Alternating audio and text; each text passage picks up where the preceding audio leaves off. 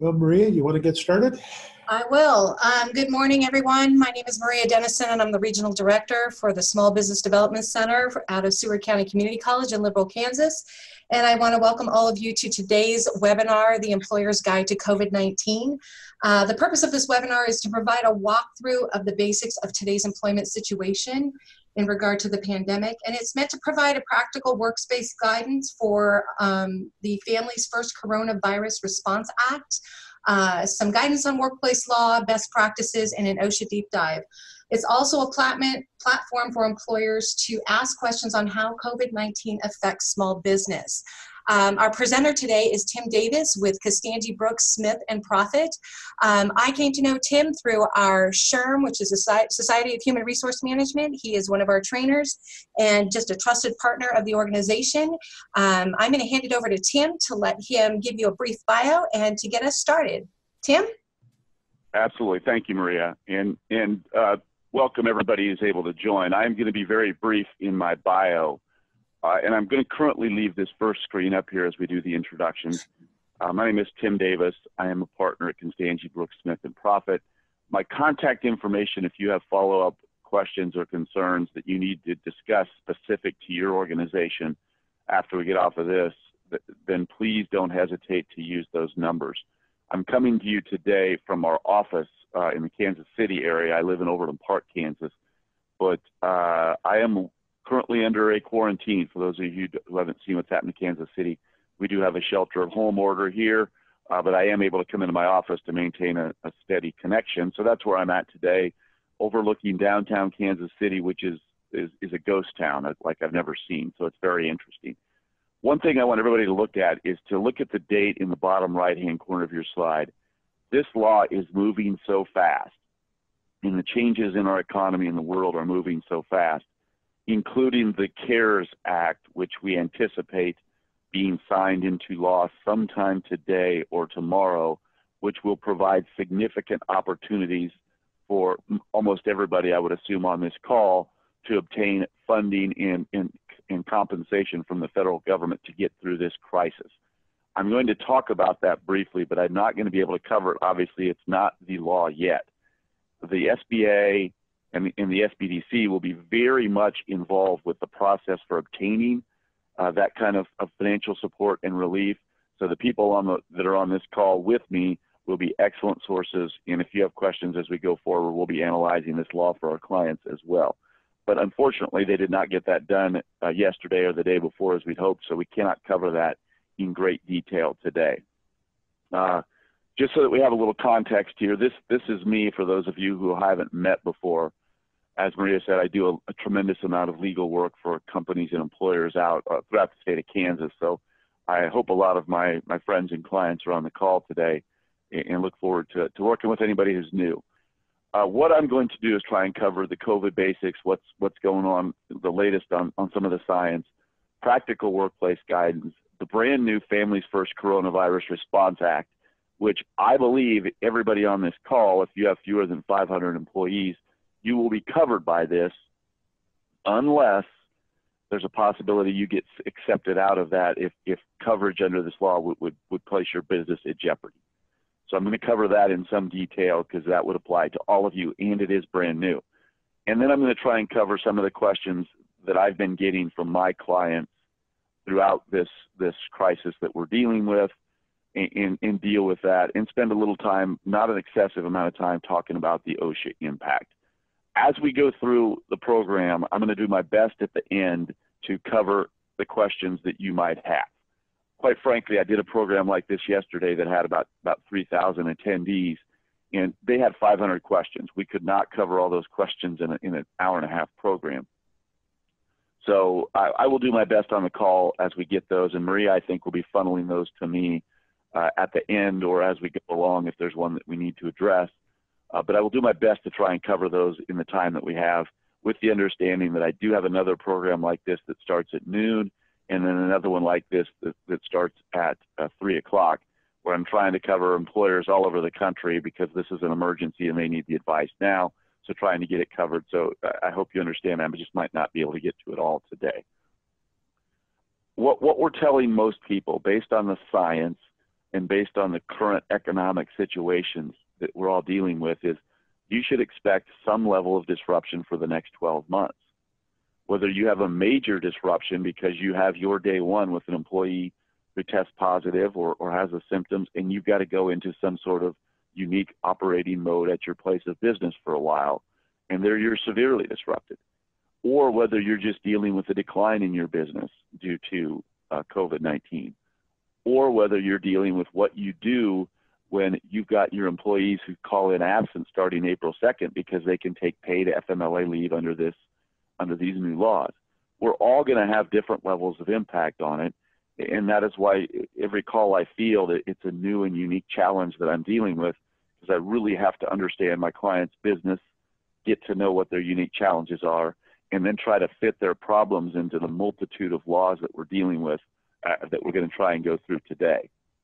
But in general, this whole flattening the curve and social distancing may not mean that we get through this crisis without a significant portion of the population that get this illness. And if we do, we may not have the big wave coming in like a tsunami. That's what we're trying to avoid now. We will just have successive small waves of outbreaks of the illness that comes in, so that we just have to deal with it. This illness is going to be around until a vaccine is developed, which they're saying is 12 to 18 months away, until the world and the U.S. develops a herd resistance, which would mean herd resistance is based on 80% of a population having been exposed and developing the immunity to the condition. Obviously, we want to avoid that, or at least spread that out significantly.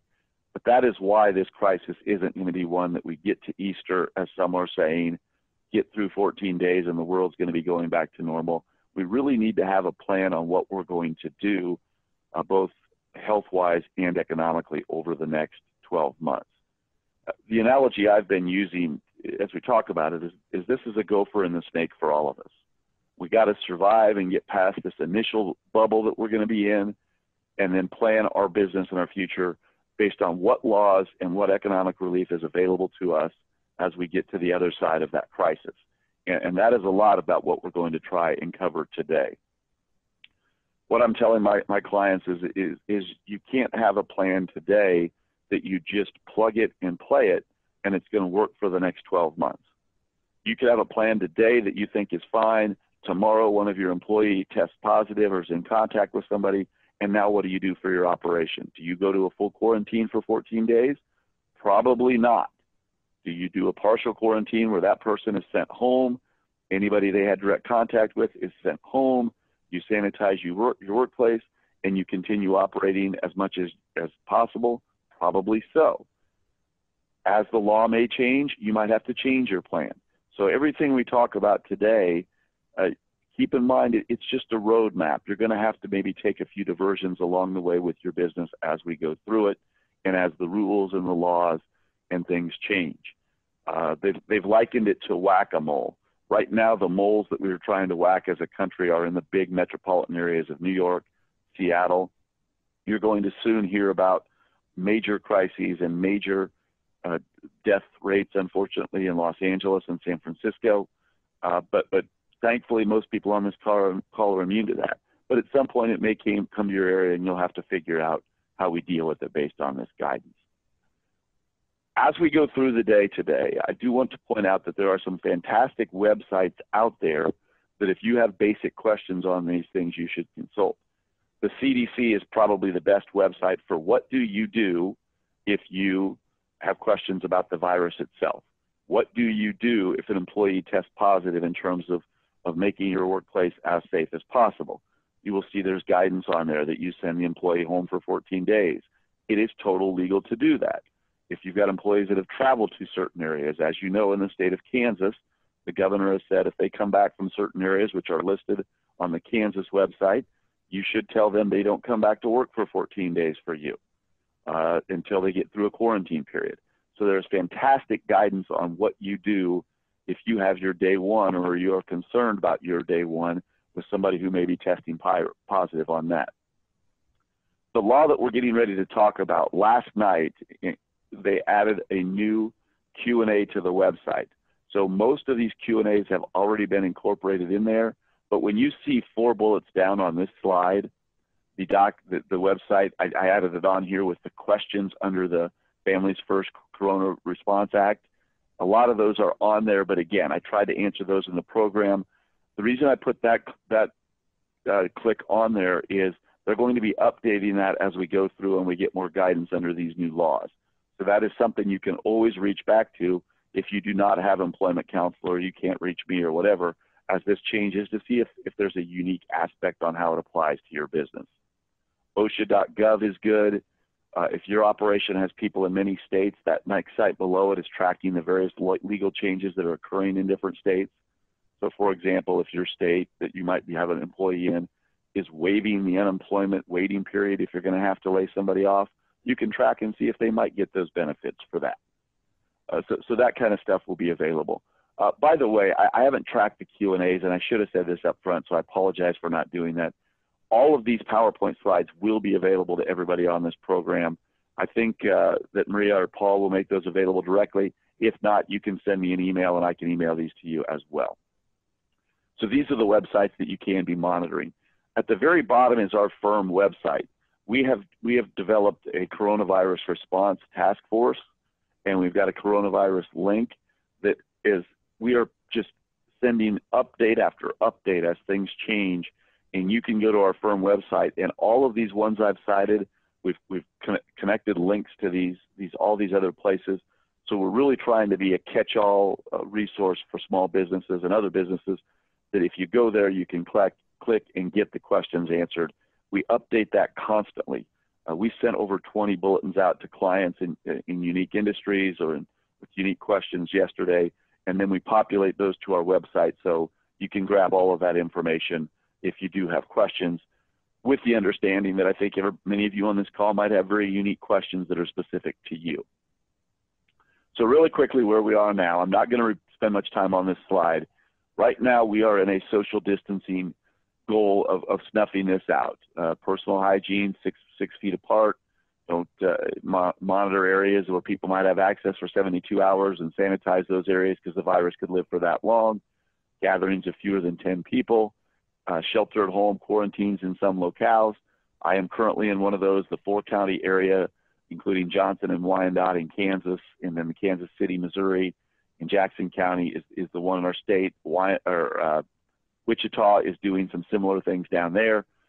Bars and the restaurants are obviously closed. If any of you are in that industry, they're on here unless it's for takeout or delivery. Travel restrictions are being imposed, and the encouragement that we don't overstock. What should we be doing with our employees now? The main thing we've got to do is constantly keep our employees informed and reassured that we have a plan on getting through this crisis. They are going to be very, very worried about, am I going to keep my job? Am I at risk to health if I come to work? Those kinds of things. And I've established for our office, I'm the only one that's reported into our office in Kansas City for the last 2 weeks. I've got everybody working remotely at home, and I know our offices all around the country are doing the same. So we've developed communication structures to keep people informed and engaged so that we can alleviate those concerns as much as possible. If you are still operating, what are you recommended to be doing? Separate your employees, obviously, again, to the extent possible. Significantly enhance cleaning and sanitation. Not really most PPE. Most of you should not have employees, depending on your industry and what they're doing, wearing masks and stuff. That is not what this should be all about at this point. If you can have people work from home, obviously that is highly encouraged right now, if your technology allows it. We sent everybody home with computers here. We set up Microsoft Teams so that we could have employees all on one kind of group that we keep everybody in touch. We're trying to do that as well. I'm going to talk a little bit when we get to the legal section here in a second about attendance, time off, and things you could do there as well. But what could you be doing if you are operating as we go through this first wave? Here I want to focus on the compliance now. If you go through your day one that I've talked about before, what is your plan? And again, if you need to talk about it after we get off this call, let me know. If you get an employee who has tested positive or has the symptoms, or if they tell you, I spent an entire day with a client yesterday, that client notified me today that they have been tested positive. That actually happened to our law firm, and we've had 2 lawyers go out into quarantine for the 14 days of that period where we put them out. We talked to all employees in our office that they might have interacted with. If there was significant interaction, we also had those individuals go into a quarantine.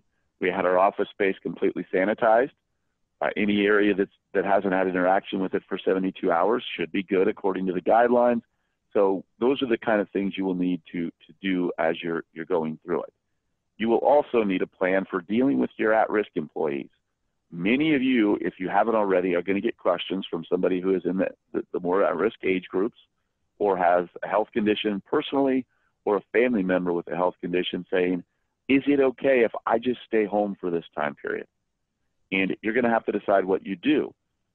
You may say, yes, I can put you on a furlough and you can stay at home, in which case if you can't allow them to work remote because your business just doesn't allow and that what they do doesn't allow, they may be eligible to remain on your benefits. They may be eligible to draw unemployment at this new enhanced amount that's coming through the CARES Act. Excuse me, I'm losing my voice. Let me take a drink here. And you may be able to decide if you, excuse me, continue paying them during this time, or they go unpaid if you go on unemployment, something like that. So you're going to have a lot of those questions that come up from your at-risk employees or others that want to stay at home. How are you going to handle recent travelers? As I said earlier, in the state of Kansas, we've got an order from our governor that if people go to certain locations, which you can see right now, it's 4 counties in Colorado, Seattle, New York, those are at-risk places. You're supposed to tell those employees they need to quarantine at home for 14 days. And if they come back with no symptoms, then they're fine. Those are the things that we are currently under for those of you who are not coming to me from, say, Wyandotte or Johnson County here in Kansas, where we're under a work from home or let's not go out in public for the time being. So what are we going to do? If you're at a shelter from home order like those 2 counties I mentioned that I know under, there are multiple exceptions for those who are essential businesses. I've been working with several small businesses here in our area that are part of the critical infrastructure. They make plastic components that are being used to make ventilators. Obviously, it doesn't get any more critical than that. They get to and need to be coming to work. I work with a huge number of veterinary organizations, and those veterinary organizations are considered essential providers as well, even though they're not providing, obviously, health care to humans. So even if you get a shelter from home order that is statewide in Kansas, which I hope we don't have, I hope we just don't go through that, but if we do, check to see if your business is essential, and if so, you could ask your employees to continue coming to work. Oftentimes I've been getting questions from, if that is the case, do they have to have a letter saying they could come to the work? The answer is no. So far in Johnson and Wyandotte County, there is no letter requirement showing that you work at a place that's considered essential. The police are not pulling people over as they're driving in. Would it be something that you could consider just with a simple letter saying, I work at XYZ company. We have been deemed essential by the core 4, as they call it here in the Kansas City area, and so I'm going to work. You could do that, but you don't need to. If you can't operate at all, how are you going to handle layoffs or furloughs? How are you going to cover your business? Can't help you with that as much here because that's something you're going to have to think about with your own thing. How are you doing things like mail orders, delivery, security? All of those are items you're going to have to think about to keep your place operating. The subsequent waves that are coming, and the big one I'm about to talk about is a wave that's going to hit April 2nd. How are you going to staff once we go into these new laws that apply to, I believe, everybody on this call, and you will be able to see the qualifying if it doesn't. You are going to have many employees that are going to take time off. How do you staff during that? If you are one of those that is going to have to go through layoffs because your business just can't make it, and the CARES Act, which you're going to see coming into law over the next 24 to 48 hours, might have a significant impact on whether you do lay somebody off or furlough them. Those kind of things are going to be out there. But that is something that you might have to ask, and every client is different. I've been talking to everyone. If they say, okay, we're thinking about a furlough, we're thinking about a layoff, what should we do here? Should we reduce hours? Should we furlough people? Should we lay people off? Should we close the doors entirely? What can we do with regard to unemployment? What can we do with regard to health insurance? What can we do with regard to use of our PTO? All of these are very good questions that you will be asking yourself if we do go into a shelter at home in your area, or you just need to temporarily suspend your operations because your business has disappeared. Talk to your lawyers about that if you're really going down those positions, so that you can really figure out what's best for your unique business concerns, because yours could be completely different than everybody else's. If you're a restaurant, you know, you may not be able to make it. You may have to temporarily close if you're not getting the kind of takeout and delivery orders. If you're in manufacturing and you've got to provide critical things, you got to figure out how we keep everything going. So it's all going to be different in all of these respects. So let's get into it right now. Last week, Congress passed the first law. I'm going to start covering all of the new laws and the old laws that apply to your situations as employers. But last week, Congress passed what they call the Families First Coronavirus Response Act. It is an obligation on everybody that is covered under the law, and that basically means every single employer that has fewer than 500 employees is covered by that. Since this is through the Small Business Association and the SBDC, most of you are probably going to be in that category, and I would be very surprised if any of you are not. But what it's going to do is create a paid time off obligation that I will cover in 100% detail in a second for your employees. It does not make all aspects of the FMLA apply to you. So if you do not have more than 50 employees total, the rest of the Family and Medical Leave Act doesn't apply to you. It just creates this brand new obligation. The Department of Labor is getting ready to issue regulations. We do not have them yet. We did get guidance last night through a Q&A, which I told you is available in that link that I attached above, to some of the questions. But again, I covered those in this program, so you shouldn't have to refer to that for the most part. But it is there. We are going to get more guidance from the Department of Labor shortly on different questions. Write this down. This law kicks in at midnight on April 1st, so really it becomes effective April 2nd. April 2 is the date that it applies. It expires and ceases to exist as a law at the end of this year. So this is all going to affect stuff over the next basically 8 months, 9 months on how you try to cover this issue, and then it will go away. So what does it cover? Employers with fewer than 500 employees are covered by this. If you're part of a larger corporation somehow, and like a subsidiary or something like that, where you may hit the 500, you need to be talking with people that are in your corporate umbrella to see if you have more than 500, but that again is highly unlikely here. In addition, the Secretary of Labor can exempt your businesses if you have fewer than 50 employees, if you can demonstrate that providing the benefits I'm getting ready to talk about would jeopardize your business. That is going to be an extremely, extremely narrow exception. The main reason is 100% of what you pay employees under this thing are going to be reimbursed by the federal government. This is not going to cost you any money. However, if you can demonstrate to have employees that are absent from work would mean you could not continue to operate. If they take leave under this, then that could be an instance, and I'll talk about that in a second. What is this law going to require you to do April 1st or April 2nd? Provide paid FMLA leave and paid sick days. Those are going to be two different things. So I'm going to cover them each in a second, but make a note on your thing. Paid FMLA is extremely narrow, and 90% of you might not ever have to do that. Paid sick days is more broad and is really designed to cover people that are exposed to the virus in some fashion. So you may very well have to do that, and you may see that.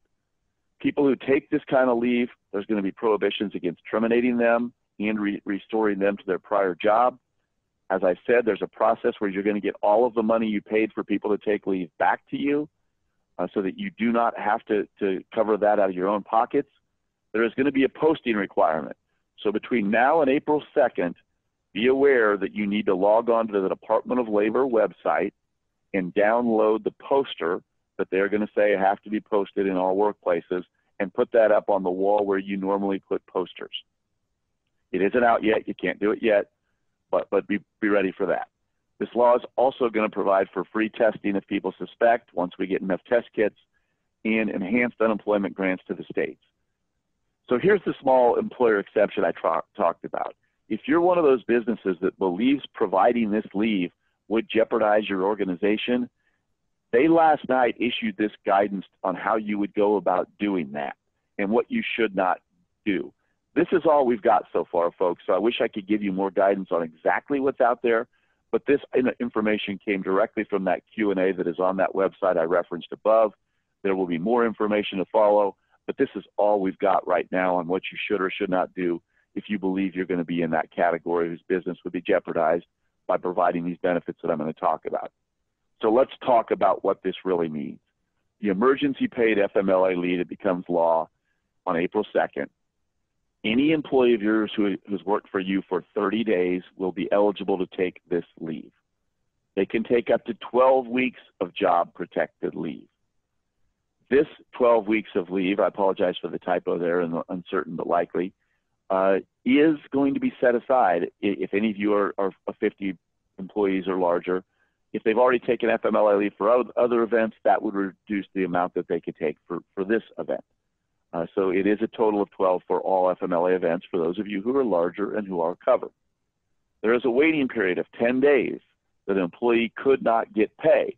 But as you're going to see in a second, that's going to be coordinated with the paid sick days entitlement because there is some overlap here.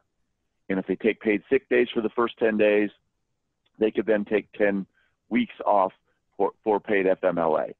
Here is the pay rate.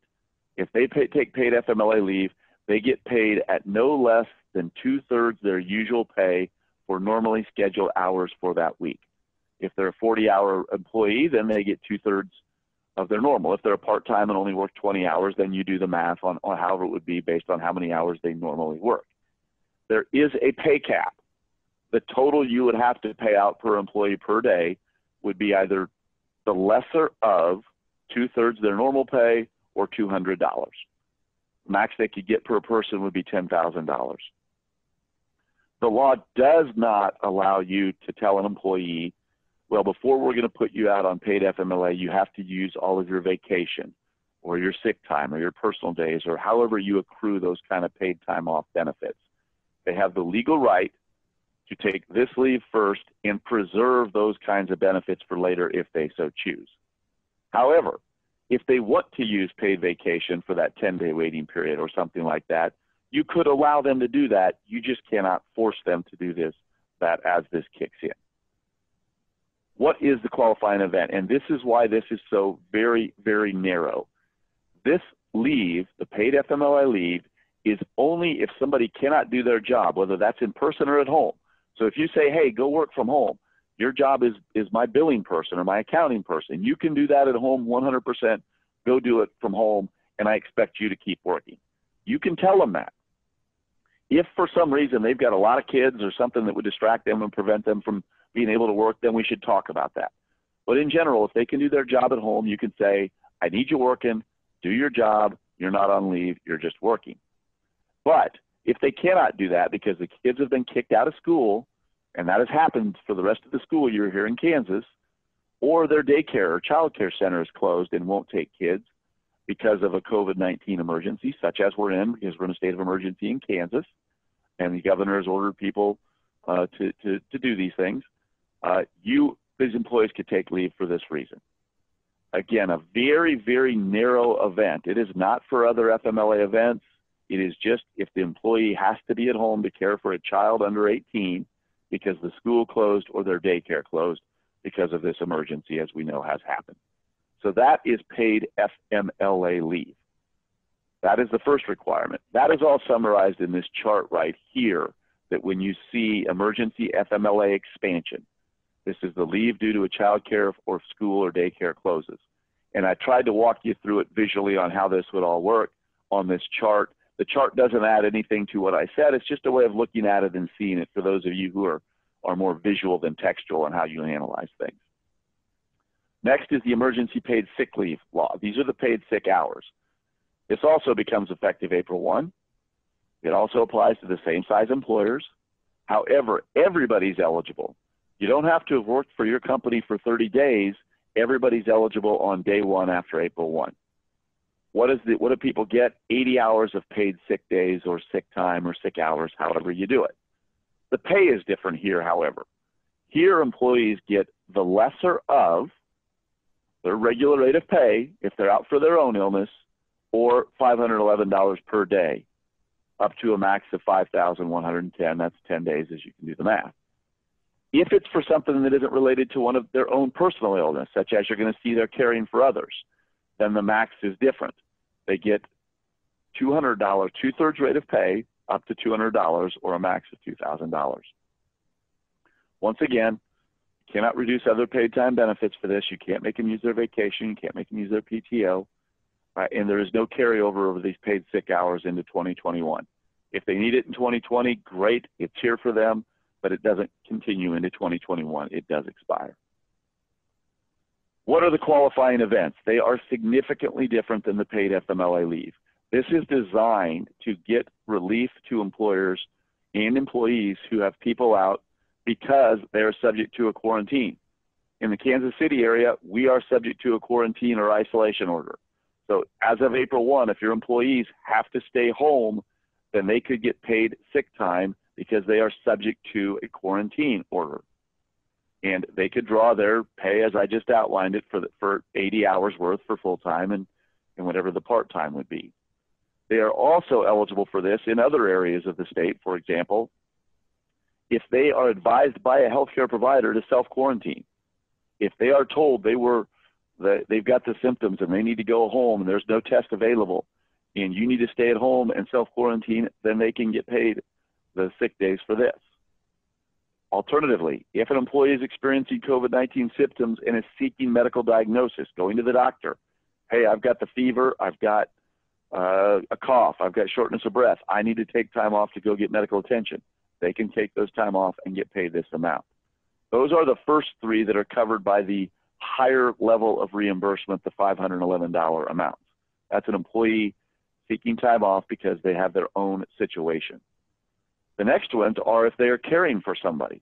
So if an employee needs to take time off because they're caring for somebody, or somebody who has a healthcare provider is said to self-quarantine, like a child or somebody, then they get to take that time off. This one does not have to be a child, though, by the way. If they have an elderly parent or somebody with a health condition, if they have to take time off to care for that individual, they could take it for them as well. Again, if they're doing that, then it is at the lower amount of $200 per day as opposed to the higher amount of $511 today. The next item is the one that overlaps with the paid FMLA.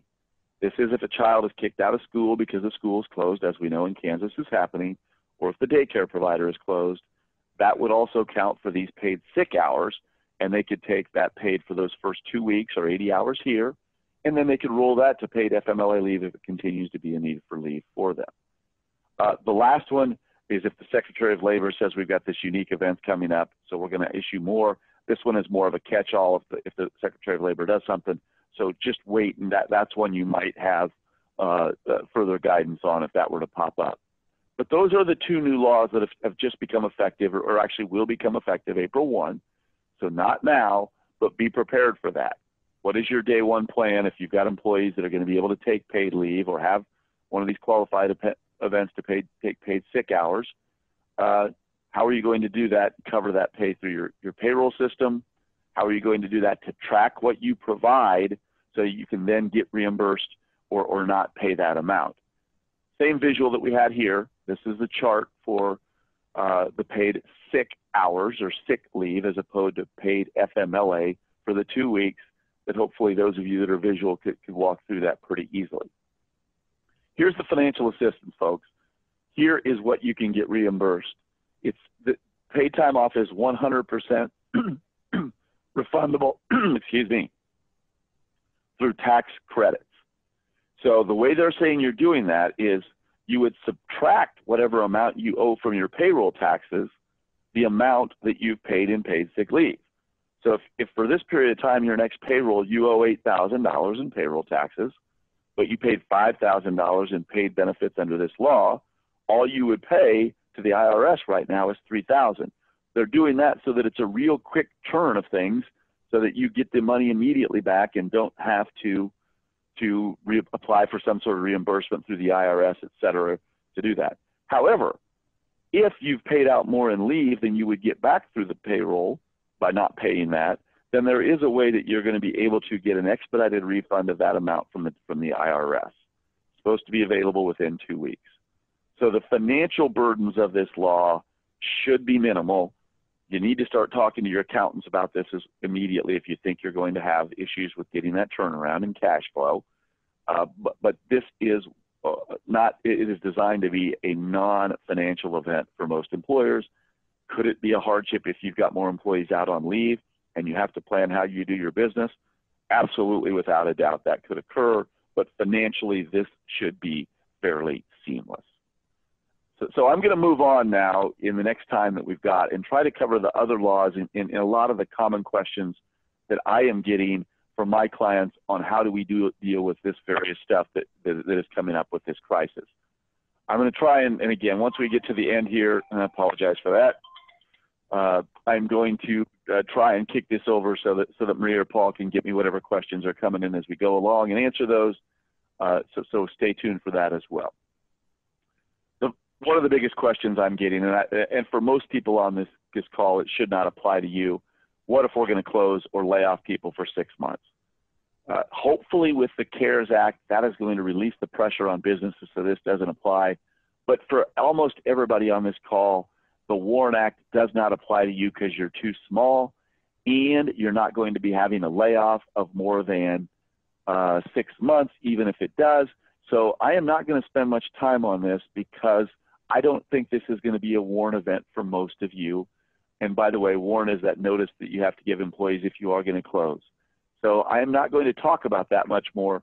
If you think this is going to have long-term impacts and you might have that situation, then you're going to need to be talking to your counsel about this situation. Again, highly unlikely. However, if you are going to have to suspend your operations, and I hope that's not the case, or if you're going to have to lay people off or furlough them. And the difference between a furlough and a layoff is typically furlough just means, hey guys, until further notice, I don't need you reporting to work, but I'm going to keep you on my payroll. The good thing about that is you might not have to issue COBRA and have their health insurance. It also may allow them to be taking advantage of these paid FMLA events that we just talked about here. So many of my clients are electing to furlough people as opposed to terminating them or laying them off so that you maintain the relationship with your employees. They still are eligible to go out and get unemployment benefits if you do that, but you may not have to COBRA them for their health insurance if you provide health insurance to them. Big word of advice here. If you are furloughing or laying employees off, coordinate with your health insurance provider and talk to them about what impact this will have on your employees. Do they have to be COBRA'd? Probably not, but some of your health care plans may be different. So big word of advice, if you are going to have to lay people off or furlough them and reduce their hours, talk to your health insurance provider about what impact that has on their health insurance coverage. If you are union, which I doubt there are very many in this call, so I'm not going to talk about that. If you're union, give me a call and you're planning on doing something, you're going to have to update that. If you're laying people off, the discrimination laws would apply and say, hey, you can't lay off the old people, you can't lay off the women, everything that you would normally going through if you have a layoff, you have to think about that as well. The very great news that we've got if you're going to be going through layoffs is the unemployment benefits are going to be significantly enhanced under the CARES law and under Kansas state law. So you're going to see that we are going to be able to try and maintain the economic viability of our employees through this process if worst case scenario is you do have to go through a layoff. So let's talk about if you have to send somebody home. Do you have to pay people? If they're non-exempt hourly people and you have to send them home because you just don't have any work for them, for example, and you don't have something you could do to keep them working, then you don't have to pay them for those hours worked. Hourly people, you just don't have to do that. If they're exempt salaried employees, though, there are some rules about that. If they don't work anytime, if you have them laid off for an entire work week, or furloughed, you would not owe them any of their salary for that work week. And that is a work week specific issue, not a calendar week issue. And if you have questions about what that means, then we need to talk about that. If you're going to say, hey, rather than lay you off, what we're going to do is we're going to have you work for 3 days a week. And for the other 2 days, you can use your PTO to supplement that. That is okay as well. And if they run out of PTO and you're having them work 3 days, then we do have an issue that you couldn't reduce their salary. You would have to reinstate them to their full salary or lay them off for a full work week after that, if that is a route you go. Again, keep in mind, this whole CARES Act thing is designed for you to keep people at their full salary potentially and then get reimbursed from that through an SBA loan so you don't have people losing these economic incomes. So monitor, that's why I say, sorry about those interruptions, folks, I just getting a lot of calls. Monitor the CARES Act and see if that not laying somebody off or not furloughing people is an alternative for you so that you could then keep them at work and then get the money back. Other employers are doing things like, what if we just want to change their salary? This is going to have a long-term impact on their business. Our business model and what we do provides for direct interactions with the public. We simply can't do anything because the public is all staying at home. If the CARES Act doesn't provide relief, you could consider something with your salaried people of saying, okay, going forward, for the time being, we are going to convert you to hourly. And until we get through this crisis, you're no longer salaried. You're paid hourly just like everybody else, and you're going to get your regular salary divided by 20/80 or however you would do that math. Or you could say, we're going to keep you salaried, and you're going to just continue to need to work as needed, but we're going to reduce the salary to 80% or 60% of what you used to pay going forward. And until this crisis ends, your salary is going to be the new amount. Now, it needs to be above the minimum threshold for the white-collar exemptions. And again, we can cover that in more detail if you have those questions. But there are options for you if you have to send people home and the CARES Act doesn't provide the relief you would need to keep them at work. So I'm going to move on to the FMLA. I'm not going to spend much time here because I think most of the people on this call do have fewer than 50 employees. If you do have 50 or more employees, the other aspects of the FMLA would apply. So if they need to take the paid FMLA leave because it's one of the qualifying events we just talked about under the Families First Coronavirus Relief Act, then they could take their paid portion. And then if they continue to have a serious health condition that is covered by the FMLA, then you may have to provide them with unpaid leave as well. So for example, I have had multiple employers call, I've got an employee who has severe anxiety, and they are terrified about getting this illness, and so they want to take leave right now so that they don't come to work and get exposed to that. Is that a qualifying event for FMLA leave? And the short answer to that is if their doctor says this situation is triggering a flare-up in their severe anxiety and they can't come to work, then yes, they may very well have FMLA leave where they could stay at home. Now, it might be unpaid because it doesn't qualify under the law, but they could take that time off. Keep track of that, particularly as we go through this. I think it's going to be very, very limited for people on this call, but monitor that as we go. If you have employees in other states, be aware Kansas doesn't, but other states such as California have very, very detailed FMLA laws that would apply different rules as well. Can an employee stay home under FMLA leave to avoid getting it? Generally, this is not an excused reason unless somebody, as I said, has an acute health condition already that this could cause a flare-up. So no, if somebody just wants to stay home, for the most part, you can say, I need you at work, friend. I got to have you here. I'm sorry, but I need you here. You cannot take leave and you cannot be absent from work. It would just be considered an unexcused absence. Now, I encourage you not to do that. I encourage you to be as flexible as possible. But all your businesses are different, so I'm not going to tell you cannot do something if you've got a business need to do it and an employee doesn't have a legitimate reason not to come to work. It's just based on their concern or fear. If you've got an 80-year-old employee who has COPD and is concerned about coming to work because your business involves direct interface with the public, then hey, I think you got to really be cautious about just telling no to that employee because it's not just about the law, it's about doing what's right sometimes, but I'm not going to preach to you about that. You've got to decide how you do that for your business, and every business is different. Is a positive test for COVID-19 a disability under the ADA? Probably not. Again, if it exacerbates an underlying health condition, then it could be. But in general, this isn't going to be an ADA thing that you have to worry about providing sort of accommodations for people if they have an event.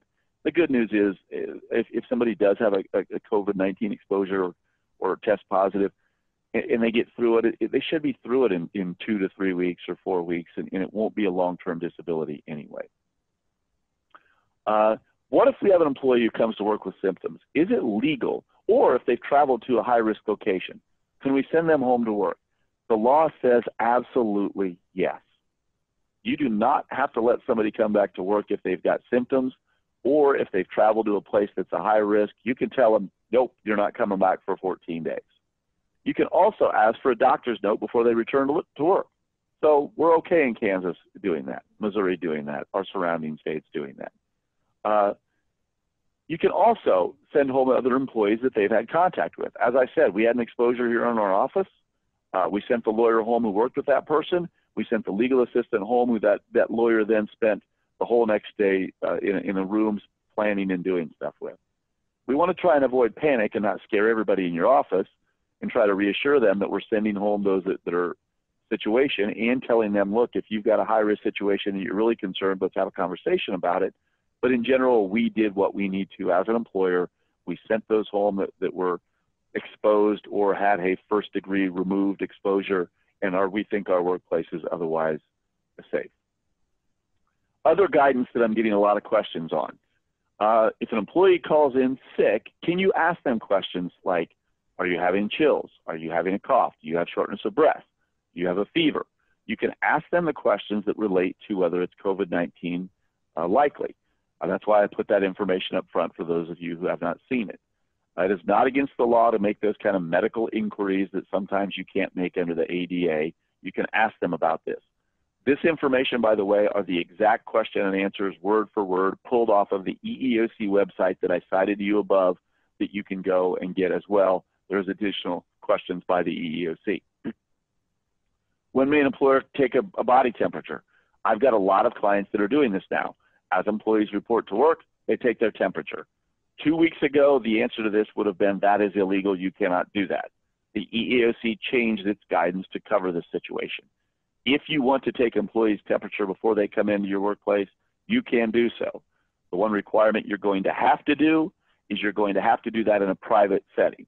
So you can't have a line of employees out the door and you test them one by one and say, okay, you can come to work, you go home. You got to try and do that in a way that preserves their privacy. So in a separate room, something like that, but you legally can do that. Can we require if they have symptoms? Again, absolutely yes. When the employee returns to work, can you require a note? The answer is absolutely yes. There are a series of other questions that are available on this website, but those are the key ones for you to mostly be that I'm getting from a lot of my clients. Are there discrimination issues? Unfortunately and thankfully, the president quit doing this. He was calling it the Chinese virus as opposed to what it is, which is a nationwide pandemic. And I've had a lot of clients, none in Kansas, thankfully, that were discriminating because they somehow misunderstood that people of Asian descent were more likely to have that. The EEOC said they are really going to be looking seriously at any kind of discrimination brought against people under this circumstance. So that is obvious to all of us, and I don't believe anybody on this call would ever do that, but I'm pointing that out to everybody because this is directly from the EEOC. What about workers' comp? Will you get workers' comp claims if somebody says, I got exposed to this at work?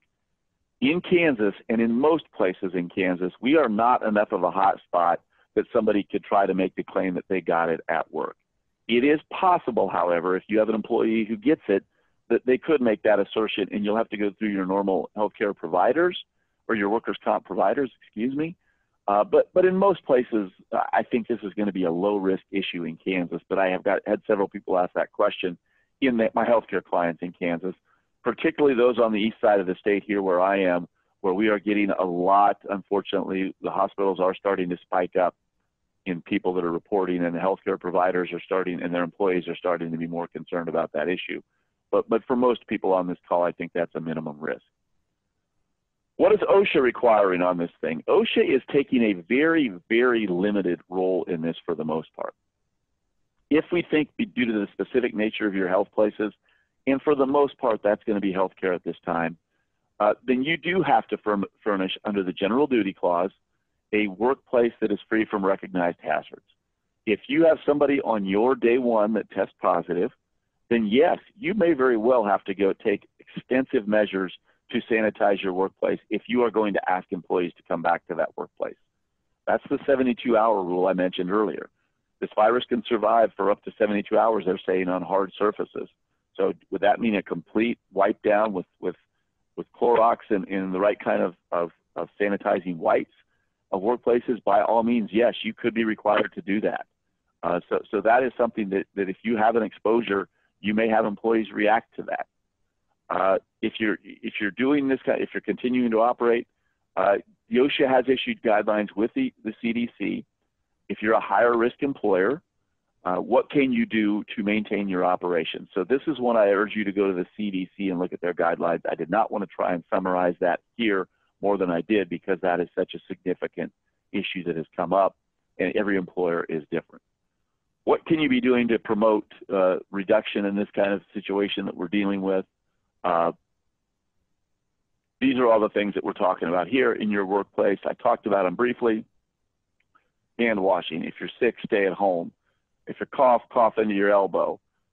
Don't use somebody else's desk. Don't use somebody else's phone. If you go to the common spaces, such as the cafeteria in your place, wipe it down when you leave. If you go out the door and have an access to a door handle that the public had access to other employees to, go back to your desk and hit yourself with hand wipe or wash your hands before you do that. That is the kind of thing that OSHA is telling people to do. Communicate these rules as you do it. Try and train your employees if you're changing stuff as you go along is what we're talking really about here. If you have an employee, and again, I'm going through these fairly quickly because I do want to get your questions, and I will go beyond the 1 hour we have slotted for this to answer questions. But if you do have somebody that says, hey, I tested positive, it could be a OSHA require and evaluate if they can trace it back to your workplace. So be prepared. Those kind of nuts and bolts things under OSHA would still apply if we're doing it. Here is the one I'm hearing the most of. And this is, what if you get an employee who says, I believe our workplace is compromised. I believe that I have a significant risk of exposure at my workplace. I am not coming in. I will not work.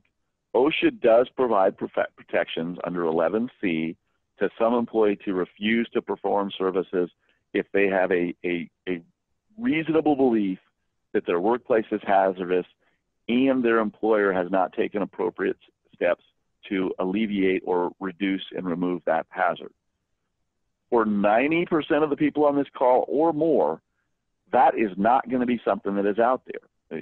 Again, maybe with an elderly employee or somebody who's got a higher risk and they're customer facing in such a way that they can't mean appropriate social distancing or whatever, maybe that could apply. But for most places, that just, OSHA just is not going to prohibit you from telling employees you need to come to work. You've got that situation. So that is something that I've got a lot of questions on. The employee would have to prove all these things as part of it.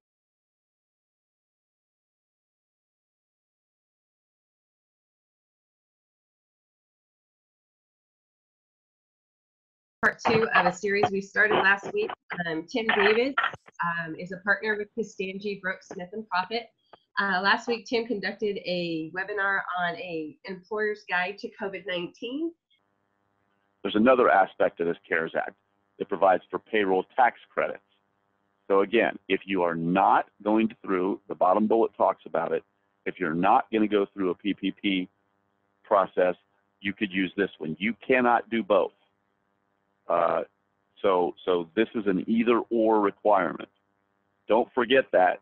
So don't apply for these because if it's a lot lower money, you think ultimately for you, if you would get more through the PPP loans.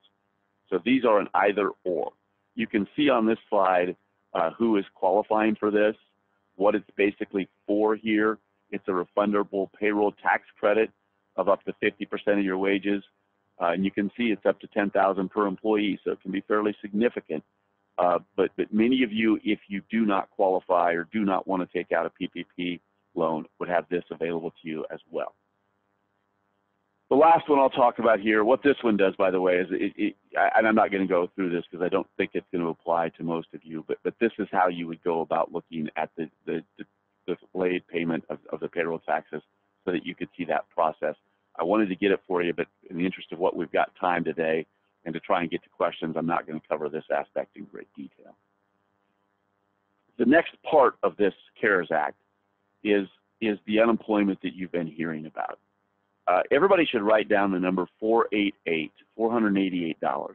That's the maximum weekly benefit that is available to an employee who is laid off or furloughed or maybe totally lost their job as a result of this crisis in the state of Kansas.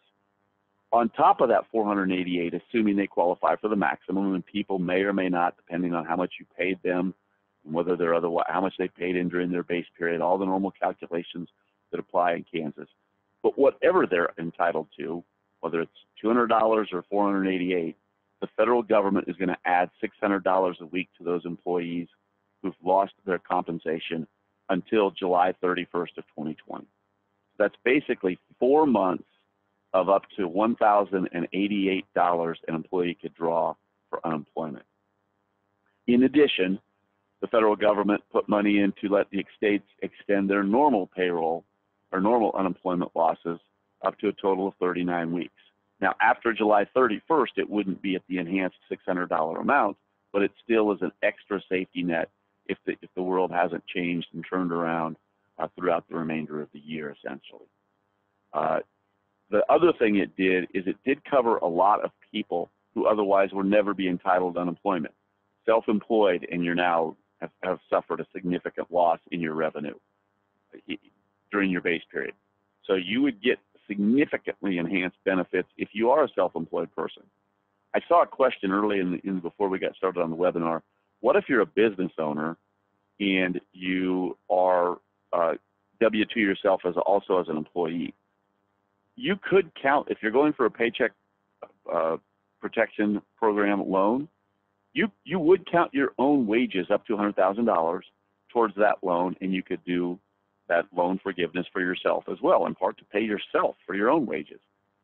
Likewise, if you're going to unemploy yourself because you're not going to be working as a result of this, and let's say your business is what's a good example?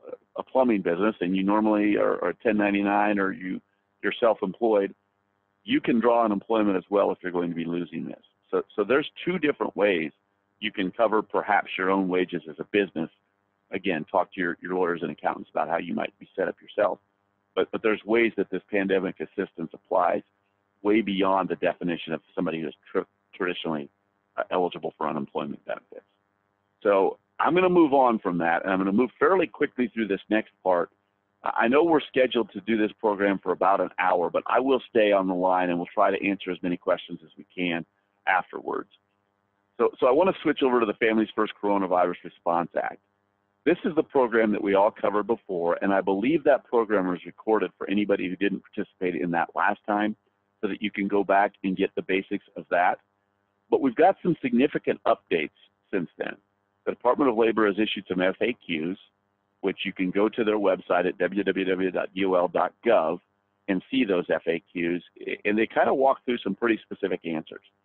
Those FAQs were then even further supplemented in the new regulations.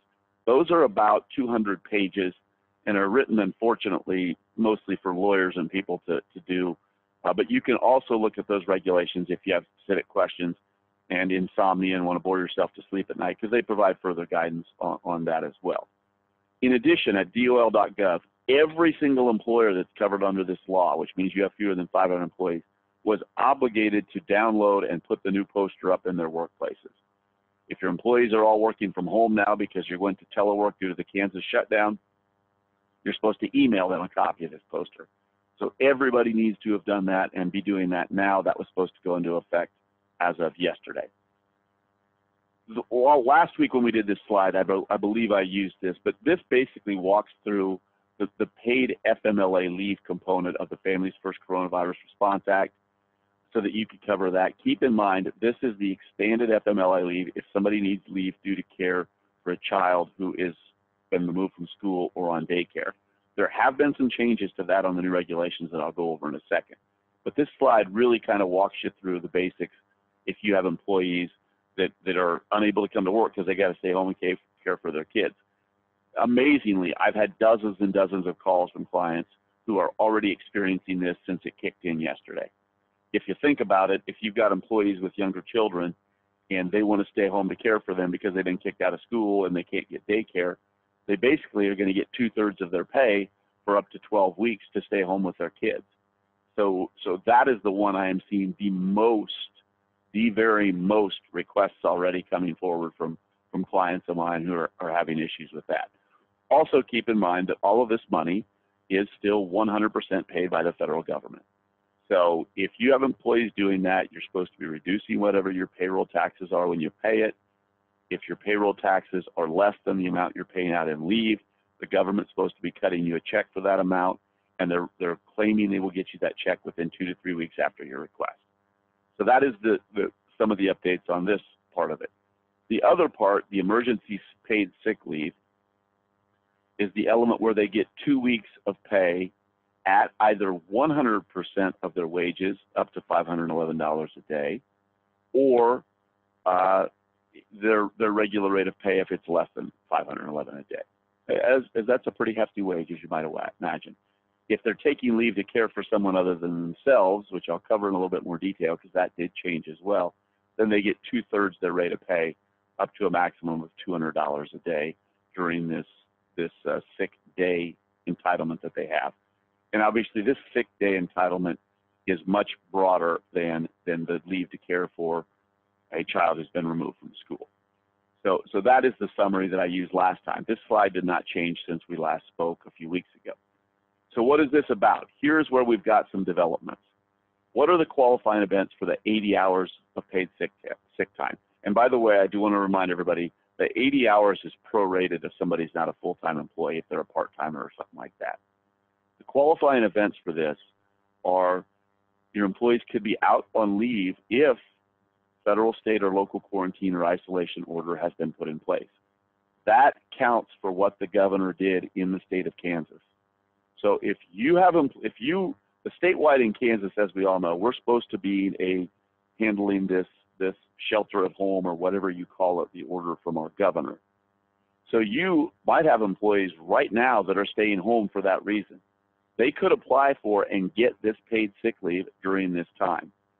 If you have been deemed an essential business under the Kansas governor's order, and thus employees are coming to work, if they need leave for a qualifying reason, they would not get it for this because they are not subject to a local quarantine order right now because they have been deemed essential and are supposed to be at work. But if they need leave for one of the other things we're getting ready to talk about, and you're operating because you're an essential business, they could take leave for one of the next reasons. But right now, if you are not operating and your employees are obviously then not considered essential and they're out, they could apply for and get 80 hours of pay right now for those of you that are not essential. The second thing we're looking at here, and by the way, as I mentioned earlier, we did develop a firm as a law firm, or a form as a firm for our clients to use so they can document people that have asked for this kind of leave and so that they can then use that to go back and get their money and verify why they needed the money back from the federal government. So that form is available to you as well in the materials as part of this webinar. The other reason that is somebody could take this 80 hours of paid sick time, this has been supplemented as well. And the unique one, this has always been if a healthcare provider said you need to stay at home because I believe you've got COVID. That has always been covered. Or you've got the symptoms and I believe you need to get diagnosed and you need to stay at home. Those things have always been covered. What's new is that parenthetical there. If a healthcare provider tells an employee, you've got a healthcare condition, you've got severe diabetes, you've got COPD, you've got a heart condition. If you get this, you are extremely high risk of having a problem. So I am telling you, even though you currently have no symptoms, you have no reason to believe you've got COVID-19, I am telling you to stay at home. That person could take 80 hours of this paid sick time as well. and they would get it at their full pay up to the $511 mark. That is brand new. That is not how we thought this would be interpreted, but that is in the new regulations that came out yesterday. The other element, if somebody is experiencing the symptoms and seeking medical diagnosis, been covered all along.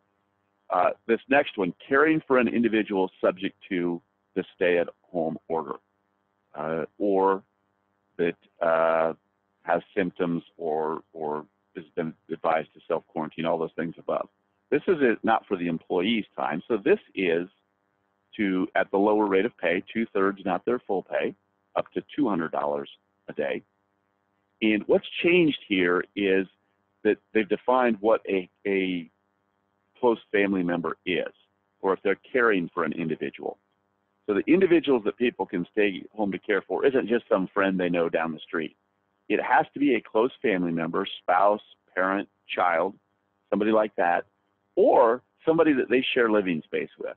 So if they are not married, but they've got a significant other and they share living space, that is somebody they could stay home to care for, that they're sharing the living space with. So that is a definition of who they could apply for leave under this one. Next, there's been some changes in this provision if they're staying home to care for a child.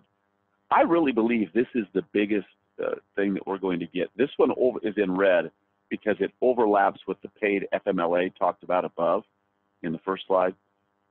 Here, they can stay home to care for the child, and they could stay and get 80 hours of their pay at this, and then they could take an additional 10 weeks under the paid FMLA leave above for a total of 12 for that particular event.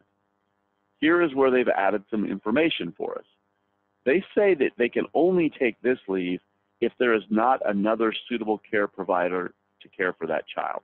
So for example, if your employee says, hey, my child's been kicked out of school for the rest of the school year, I want to take now through the end of May off, whatever the normal school year would be, to care for my child. And you know that that employee's spouse is a stay-at-home spouse and always provides care for their child. Well, you could say to that employee, well, look, I know your spouse is at home. I know you've got a family member that typically cares for these people. I know that person is suitable and otherwise could be doing it. I'm not going to grant you this leave because you've got somebody already available to do it. And they would somehow have to prove to you that that person's unavailable. So that is better than I thought it would be, and that definition is helpful. And then the last one is a catch-all. If the Health and Human Services says, hey, look, there's very similar conditions to COVID-19 that if an employee is experiencing, we just assume they not come to work. We'd assume they wait it out. Then also they could get this paid sick time. That is the new emergency paid sick leave changes and clarifications we've received since the law became effective. There's been a few different ways, and I'm not going to spend a lot of time on this because I really want to pass it over and get some questions answered. They've given more guidance on how you calculate somebody's regular rate of pay for determining what they get, their average rate of pay. They typically look back 6 months. They would include if you got commission employees, if you're a restaurant and you tip your employees out and you have cash tips that you count towards their wages, you would include all of that in what you would pay and be able to get reimbursement for. If they are part-time employees, you look at a certain average in a 2-week period in the prior 6 months, and you could calculate it that way. So they did give some more guidance on that and how you would calculate that. Once you calculate the regular rate of pay, this slide kind of walks through determining your average for those people that move up and down. This slide talks about the stacking. I mentioned it briefly just a second ago. There is one thing under the paid sick leave and the paid family medical leave that overlaps, and that is taking time off to care for your child. So this slide is designed to walk you through an example. You get a total of 2 weeks for the paid sick time, up to 80 hours for all of the different things that you could take leave for. So if you get sick yourself and you use all, or if you have an employee who himself gets sick and uses all of his or her 80 hours for that, they've used it all. They don't get 80 for their own illness and then another 80 for another family member or whatever. It is a total of 80 over the course between now and the end of 2020.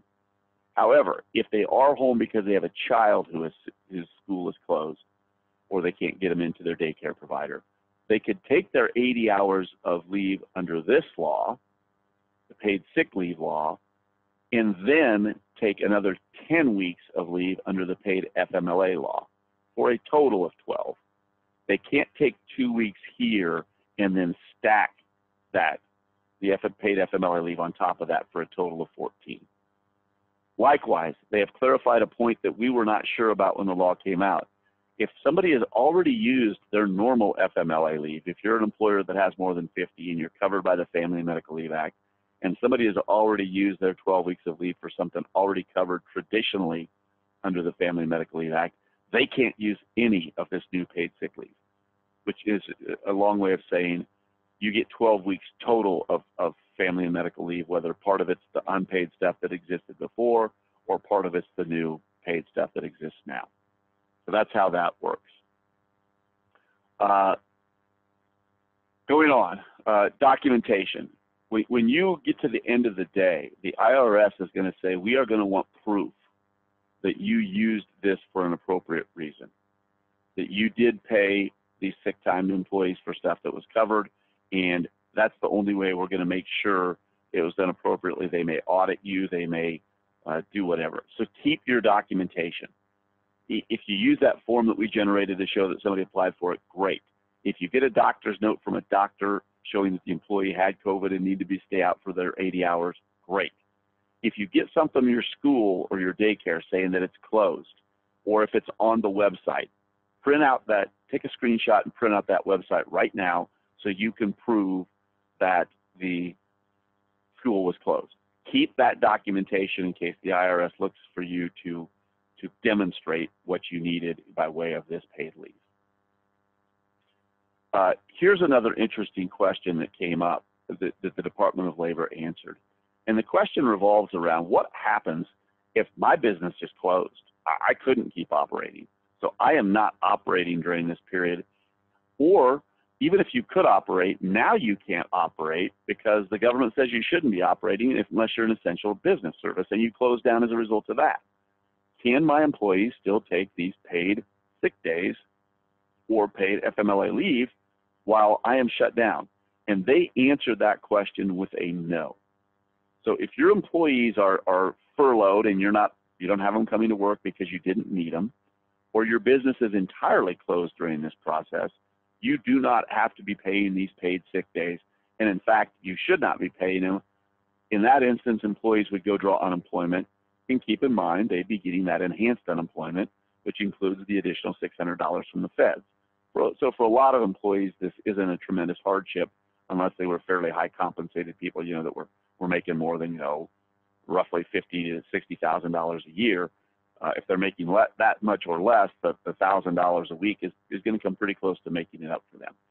So that is how they've answered this question. What do we do if we furloughed somebody, or if we've closed entirely? Do we pay these paid sick days and sick leave? The answer to that is no. They've also provided additional guidance on what do we do in terms of continuing health coverage during this period. This slide, it covers that for you. Typically, you would keep the health insurance up if it's the paid FMLA leave or the paid sick leave, so you would not have a gap or lapse in coverage.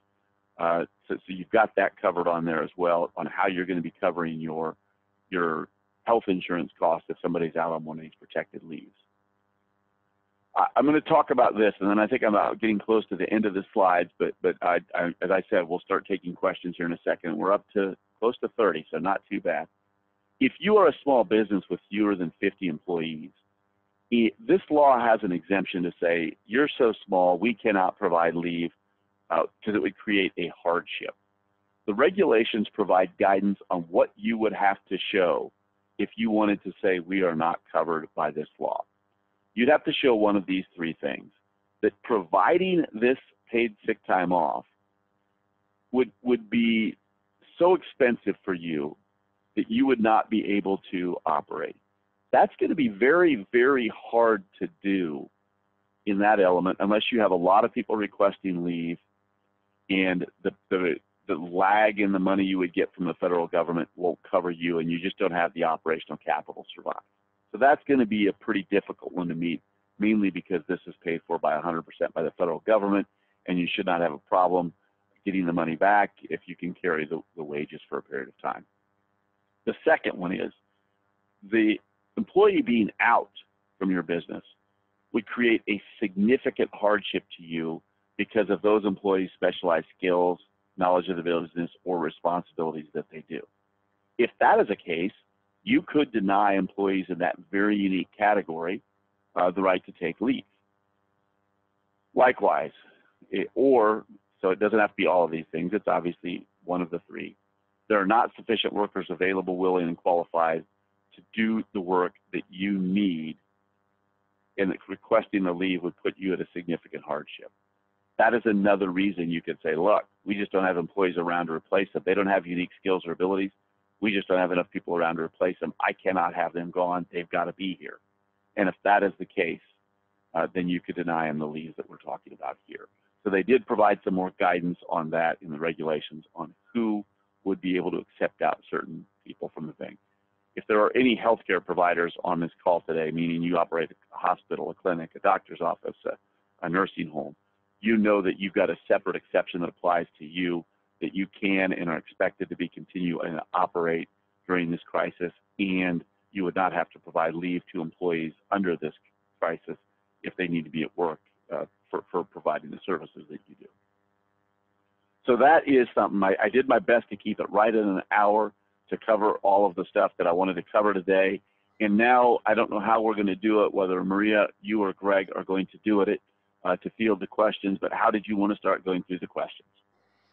Hi, Tim. I think the easiest way for now is I'll just start reading off the questions and we'll run through them and see how that works for you. When we run out of time, then we'll take the list and try to get those answered the best we can afterwards and send them out to everyone. Does that work for you? Sounds great.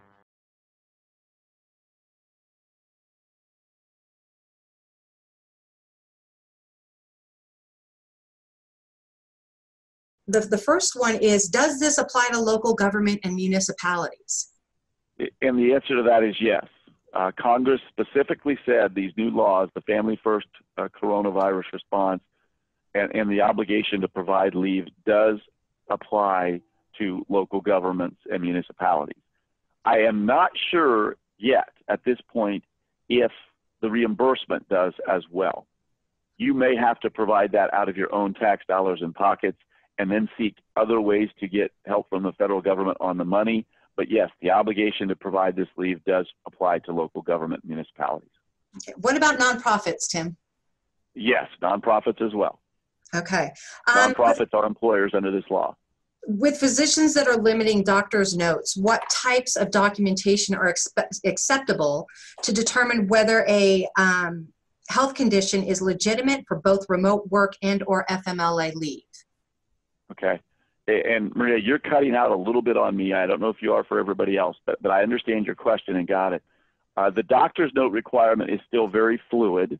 We do anticipate getting further guidance on what we can require, but right now what we believe it is sufficient to say, to have a note from a doctor that says, this employee was at my office seeking treatment related to symptoms that could have been coronavirus.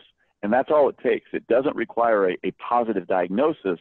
It just requires that they may have symptoms and they're going to seek treatment for such. So for the most part, the doctor's notes are going to be much more limited and would just have to indicate that the employee was seeking medical advice and consultation related to coronavirus. In some instances, they do not have to visit the doctor. A lot of doctors are doing tele-advice right now as part of protecting their clinics from people coming in.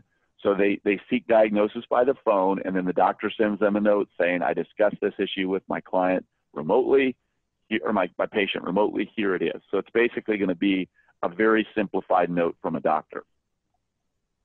If employees self-quarantined the week of March 16th, does this apply to them? Is it retroactive? Fantastic question. It is such a good question that the Department of Labor felt the need to answer that on the Q&A that is on that website that I provide you guidance to.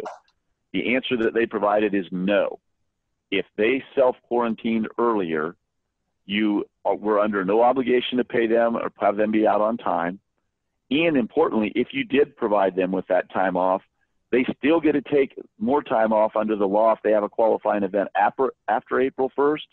So anything that you did before April 1st does not in any way count towards what happens after April 1st. Okay.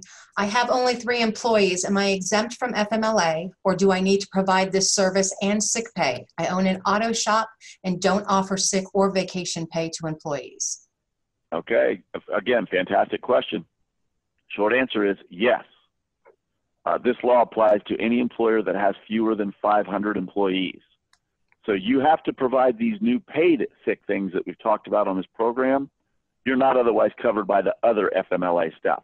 But when it comes to these paid sick hours and paid sick paid FMLA time, if you have an employee who needs to take time off for these reasons, you will have to provide the stuff I talked about under those new laws today. Now, possibly, could you qualify and try and get yourself set up as a small business that is exempt from it because it could have significant financial impacts or ability on the long-term viability of your business? Yes, but you need to go through that process once it is set up by the government, and that is not finalized yet. The next question is, can FMLA be taken on an intermittent basis? Excellent, fantastic question. Again, you guys are tracking exactly what the Department of Labor is getting, and the answer to that is yes. So let's just say you take off for 2 weeks to care for a child who's been kicked out of their school, and then you get a flare up, and down the road you come back to work because now the school's out and they're doing whatever they do and they're not out of school anymore, and now your daycare closes because you had an exposure and your kid's kicked out again. So yes, it can be on an intermittent basis for the paid FMLA component. For the paid sick leave or sick hours component, the 80 hours item also could be. You could have an employee who needs to go get tested right now because they got an event and they need to take 4 hours off, and then they come back to work after they test negative, and then down the road they got to take time off to care for somebody. So yes, both of these items, if you have a qualifying event, can be taken intermittently. How about employers that pay weekly draws plus commission and 1099 employees? Ooh, well, if they're 1099, they're contractors, so they're treated differently. Weekly draws and commissions, there is a special provision dealing with how you would determine the compensation for them.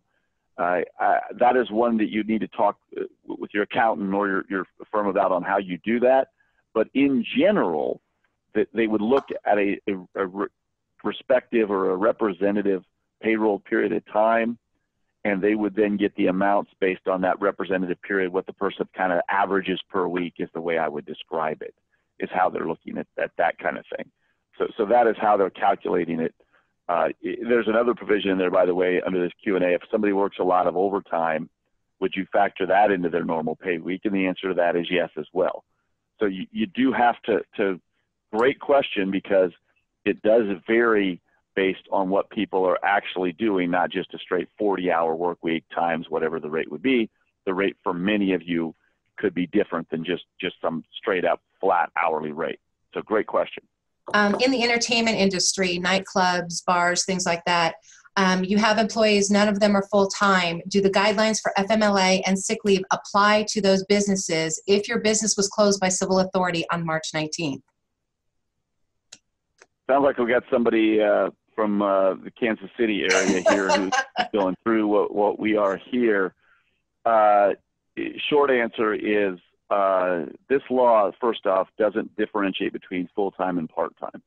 So if you only have part-time employees, you're still covered. So you absolutely would still be covered by this law if your business is such that your business model means you've got 100 part-time employees and no full-time. So the short answer is yes, this does apply to you still, and you would be covered employers. But here's a very interesting wrinkle that I don't know who this person is. It's on if you have laid all of these employees off such that they are not working for you at this time, when the law does become effective April 1, the law would not apply to those employees because they're not working. They're not actively there as opposed to active employees. So you may not be providing any of these paid benefits because they've all been laid off prior to the laws applying. Now, one thing that you need to talk to your lawyer about is if you laid them off and said you're no longer working, then they are not covered as we're reading the law right now. They're not eligible for these benefits. However, if you furloughed them and said, look, I'm not going to lay you off, I'm just going to cut your hours, you're going to remain to be available as needed, and you're in the Kansas City area, which has gone through we're under quarantine now through mostly the end of April, most of April. That employee could then say, well, wait a minute, now I am subject to not coming to work. I could use my 80 hours. It wouldn't be the other event that we're talking about. But because unless they have kids, I mean, if they've got the kids out of school, I guess it could be the paid sick time. But yes, you could have the situation where, depending on how you've removed them from your workplace, they would become eligible for this on April 1st because we're under that situation.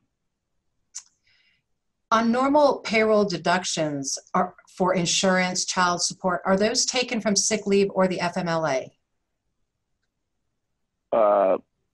Short answer is still yes. Those would be.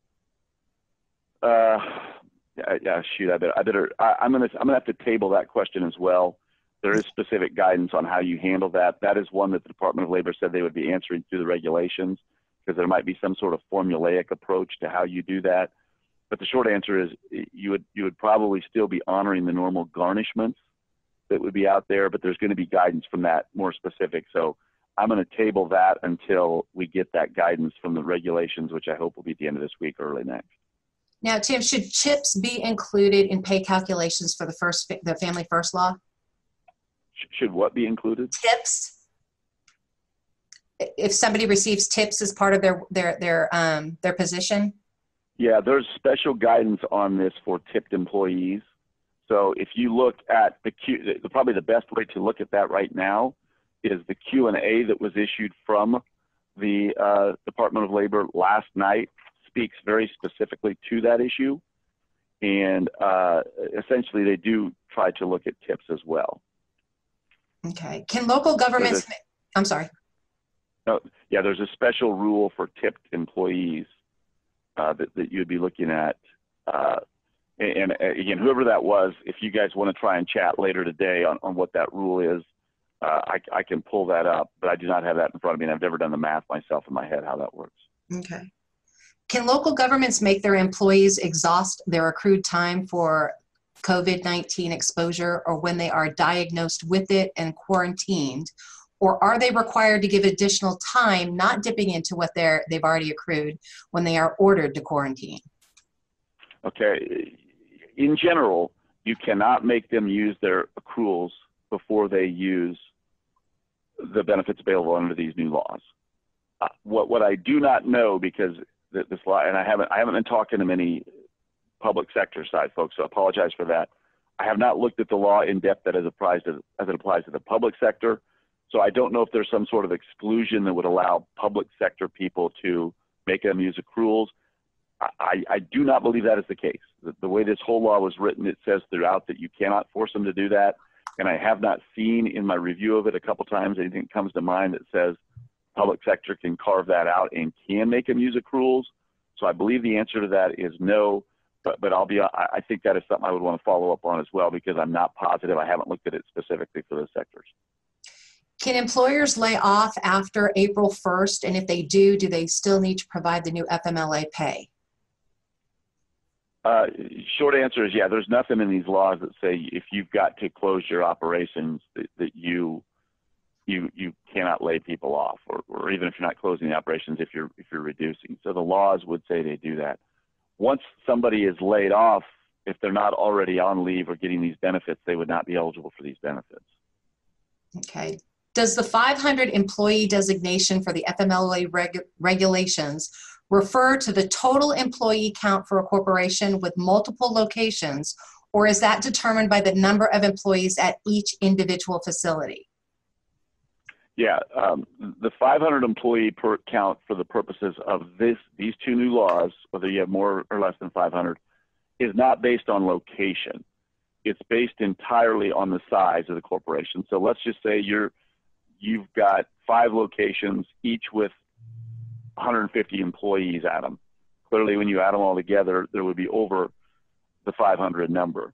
If they're all part of the same corporate subsidiary, such that they're part of an umbrella corporation, and they all report up there, and they're really operated as a single enterprise, that's the legal test, then where the locations are don't make a difference. It's really how, pardon me, give me a long day, I'm losing my voice already. It's really whether you are a single enterprise from a legal standard, not where those locations are, and whether or not you're a single enterprise under that legal standard is something that would require a substantial conversation with your attorneys. Okay. In the hospitality industry, when you have employees or a hotel with limited housekeeping, they are hourly when needed, have a spa and salon. Spa is totally commission. Does the Act have a guideline for part-time commission staff? Yeah, what we're talking about there is, and really what we're dealing with. I'm not going to talk about the CARES Act. I don't know what it's going to do for that. But for the paid FMLA and the paid sick days law, what your question really asking about is how much would they get from this? If they're out on a paid FMLA leave, how much do I pay them? The law does have a provision to calculate commissions and tips into what their regular rate would be, so that you could be paying them full reimbursement for what they're out, not just what they were out on an hourly basis. And that is something that we would get very, very clearly more guidance on from the Department of Labor over the next, hopefully, couple days. And Tim, in regard to municipalities and local governments who are seeking help for reimbursement, who is it that they would speak to about that? For reimbursement from the federal government? Correct. What you're dealing with there is, I just don't know that right now myself. I apologize because I haven't looked at you, but I would start, I don't know what type of municipality we're talking about here, but typically I would start by asking your local attorney. Most municipalities have an attorney that would apply, like that's on their payroll, like their city attorney or whatever the case may be, and they would be up to speed on that. But I can look at that. I just apologize, I haven't looked at that because I've been focusing on the private sector so much. I normally would know that answer, and I apologize for not. But if we can't get that answer to you after this call, then talk to your local attorneys who you normally get your advice from on this stuff, and they should know it as well. Tim, this one is in your area, and I think it's a great outline.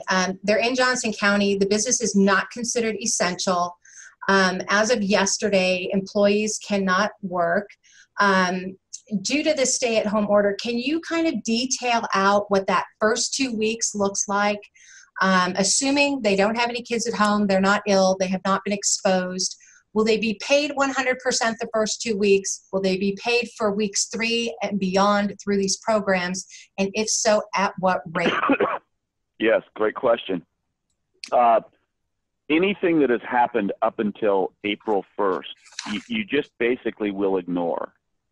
The law does not become effective till April 1st. So after April 1st, when Johnson County, Kansas does both become subject to this new law, that the Family First Coronavirus, it's hard to say, it's not easy to have an acronym for, which would be providing the paid sick hours and obviously the stay-at-home quarantine order through the county, the Johnson County. So at that time, they would become eligible for the full paid amount, the lesser of 2/3 of their pay. Actually, let me work back and walk through that. They would get the greater of their full paycheck, or $551 for 80 hours in Johnson County starting April 1.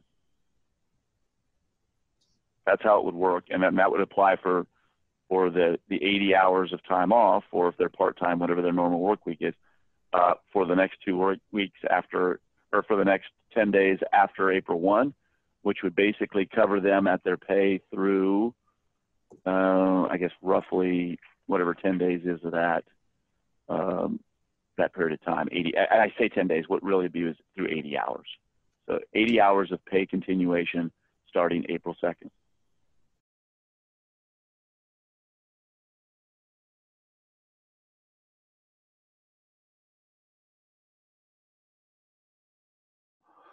What if an employee chose to no longer work due to their concerns of the virus? They're not sick, they're just panicked and don't want to work. Great question. I'm going to have to break it down. I apologize. This is going to take a little time for everyone, but this question has come up multiple times with my own clients, so I assume many of you have this. If you've got an employee, category 1 employee is somebody who is just perfectly healthy, have no underlying health conditions. They're a younger person that is, as we all know about this virus, is less likely to be subject to it, but they still don't want to come to work. That person would not qualify for any of the paid leave because their doctor's not telling them to stay at home because of a condition.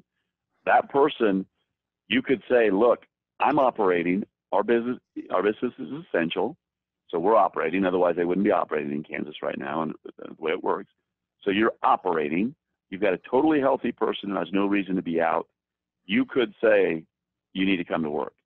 And if not, you could do something as much as terminate them.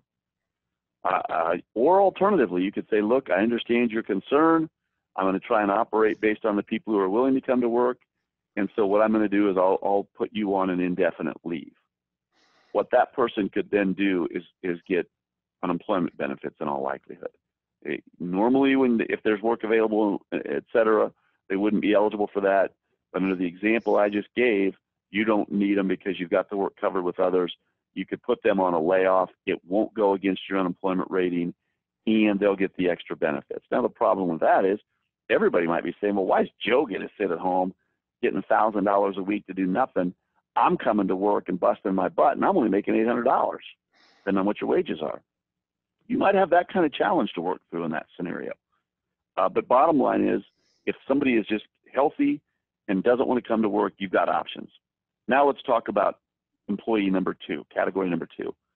They've got a health condition, and their doctor says that person should not be coming to work because if they get this condition, they run a higher risk of dying.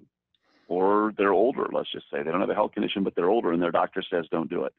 In that instance, you would have to provide up to the 80 hours of paid sick time because they do fit into that new category that the regulations elaborated on yesterday. So person number 2 is somebody that the doctor says they shouldn't be coming to work. They've got an underlying health condition. They could qualify for that paid sick time. Person number 3 is somebody who is, let's say the doctor doesn't say they've got it. Well, actually, person number 2 could be person number 3 as well.